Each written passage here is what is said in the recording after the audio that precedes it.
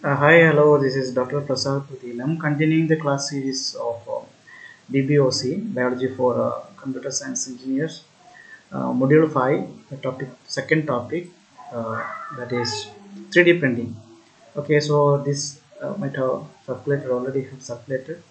I describe the basic principles of bioprinting, evaluate the impact of different bioprinting materials, tissue engineering outcomes, with mark distribution, description of bioprinting principle carrying 4 marks, evaluation of different bioprinting materials carrying 6 marks.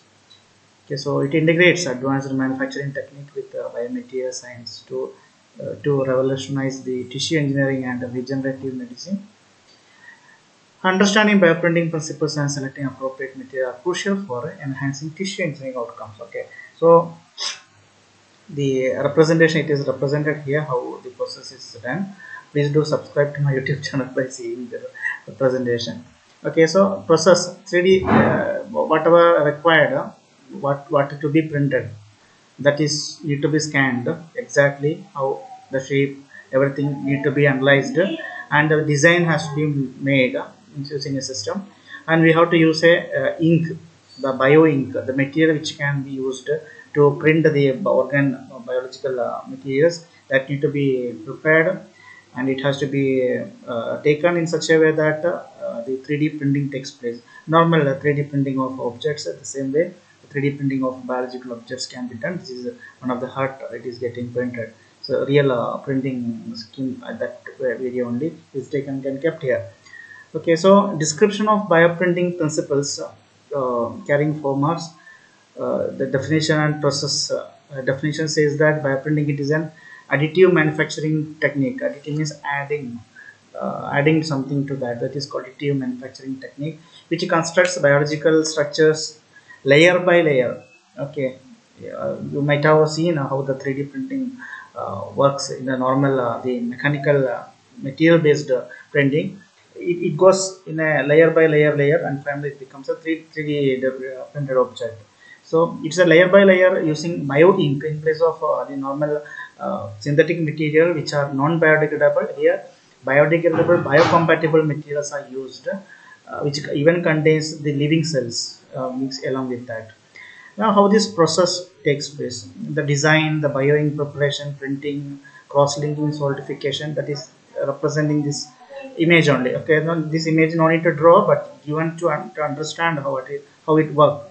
So design digital models from the medical imaging or the CAD. You would have studied CAD. From the CAD are used to create the blueprints of the one which has to be made for the tissue structures. Bio ink preparations are formulated using biomaterials. It may be natural or it may be synthetic polymers.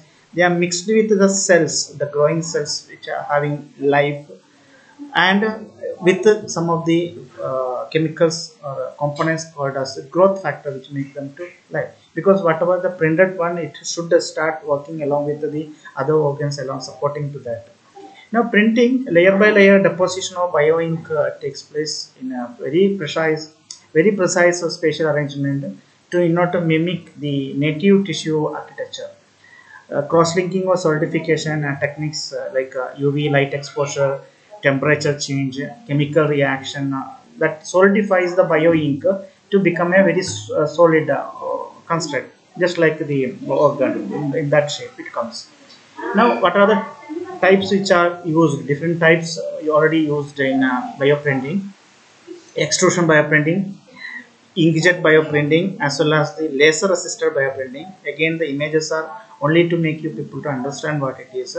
If you write that matter, that is enough from my side if I evaluate this one. So extrusion bioprinting, it uses the pneumatic or mechanical force uh, to extrude the bio ink through a nozzle onto a substrate. Okay, so pneumatic is represented here, which with the gravitational force only the printing takes place, or it uses a piston which pushes that one, or it uses a screw type, so that rotation of the screw makes that material to come down little bit pressurized in a pressure way. Okay, so these are the different extrusion methods available. Inkjet bioprinting.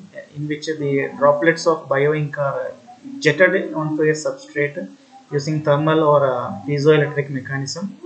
Okay, so a heat of bioink is taken, bioink droplets are taken, and using the print nozzle, the printing takes place. Okay, okay, so laser assisted bioprinting, it uses laser energy to precisely deposit bioink onto a substrate. Here you can see using a mirror, the laser is concentrated on the ribbon. Below the ribbon, the bioink is kept. When laser comes, it creates the bioink starts flowing, uh, becomes a jet. Then finally it sit on the substrate, and based on the requirement the ink will be struck on that. That is laser based bioprinting. Now applications, tissue and organ regeneration. It developed the functional tissues and organoids for transplantation and disease modeling. Drug staining, create tissue models for testing the drug efficiency, toxicity in personalized medicine. Then biological research, study of cellular behavior, tissue development, disease progress in controlled environment are some of the major applications of bioprinting.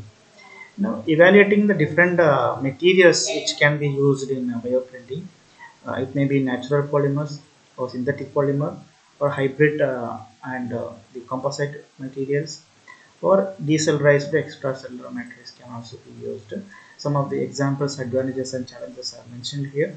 If it is natural polymers like collagen, gelatin, alginate or fibrin, they are back compatible. That advantages. They support the cell adhesion and growth, but challenges, the disadvantage is that their mechanical properties are not that much good. Synthetic polymers like PLGA, PCl and PEG, they are tailorable mechanical properties, degradation kinetics and surface chemistry is good. Biocompatibility is a concern because though they are called as biodegradable polymers, biocompatibility is a concern to uh, compared to the natural polymers. Hybrid composite material like hydrogels reinforced with nanoparticles, hydroxyapatite graphene oxide is an example. It combines the benefits of natural and synthetic material. Complex formulation compatibility issues between components. Decellularized cellular material derived from tissues like heart, liver or skin. Native skin and microenvironments, bioactive molecules retain support cell attachment and differentiation. Variable composition, batch to batch variability, potential immunity are around the challenges or limitations. Now, impact of bioprinting material on tissue engineering outcomes, the cell viability and functionality, mechanical properties, bioactivity and biocompatibility, degradation and tissue remodeling. Cell viability and functionality, evaluate how materials affect cell viability, proliferation and differentiation within the printed construct need to be evaluated. Assess how material stiffness, elasticity and tensile strength influence the tissue integrity and functionality about the mechanical properties. Bioactivity and biocompatibility, consider the integration between materials and the host tissue which we use in our body, present in our body, minimizing immune response and promoting their integration among them. Control material degradation rates to match tissue regeneration timelines, ensuring scaffold stability and functionality over time.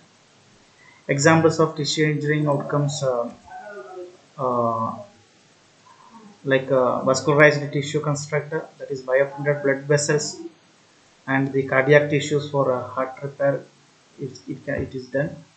Bone and cartilage regeneration, implantable construct for orthopedic applications, skin substitutes, wound healing, burn treatment using bioprinted skin graft. If any wound is there, the bioprinted skin kept over the wound so that immediately it will match with the skin, and even the regeneration also takes place. Okay, so that's about next topic is electrical tongue, electrical nose, and application. Okay, so this is about the bioprinting method. that is the application, how these biological concepts are used and applied to get the models which are useful, working models, uh, or replacement, organ replacement, that is there in this particular module, fifth module. So thank you very much for watching.